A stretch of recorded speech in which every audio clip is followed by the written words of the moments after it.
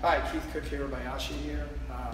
Here to talk to you about defensive side kick, which was always one of my favorite weapons, and I'm starting to see it used more in MMA, and that's exciting to me because I think it adds another dimension, because you see people in the stand-up a lot of times in a boxing stance or a Muay Thai stance, but you rarely see them this way, and I think it gives you another look.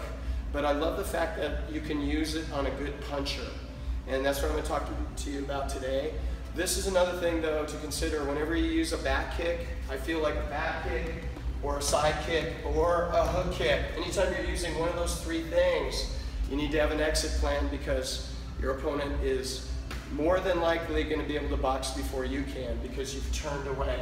So I have to first be able to turn back into a position that's safe before I can box. So I need some distance between me and them after the kick. So just keep that in mind. I always go in with a side kick, a back kick, or a hook kick with an exit plan. I have an exit plan already that I know I'm going to execute going in, okay? So anyway, here I am shoulder to shoulder with Bob. I used to like to use a swinging bag on this because it works so well with your timing. I know a lot of people have standing bags like these, the Wave Masters that have a firm base like Bob does, and they're not going to move, which you have to compensate for that. You have to use your imagination and put that movement in. So in this case, I'm here and I'm in that protective sideways position.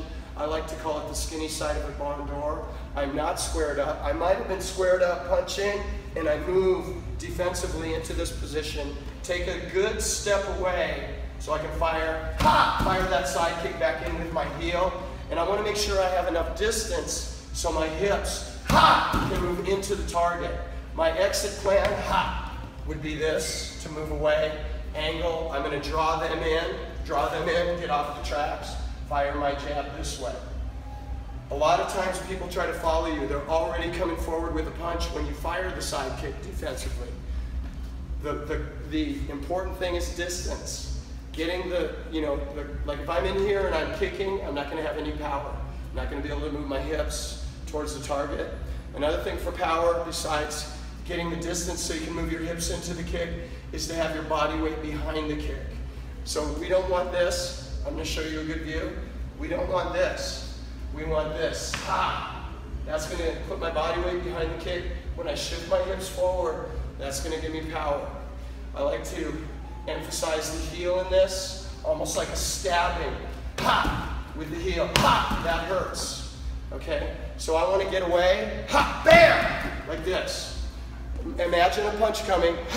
My head is back behind my shoulder. Whoa! Right there. And I want it to have that 1-2, almost like a double jab. Like that. Like that. So I'm getting away from the punch, then firing the kick up the middle. Okay, so remember, side kicks, back kicks, always have an exit plan. That guy's going to be able to box before you are. All right. Thanks for listening. I hope that helps. All right. See you soon.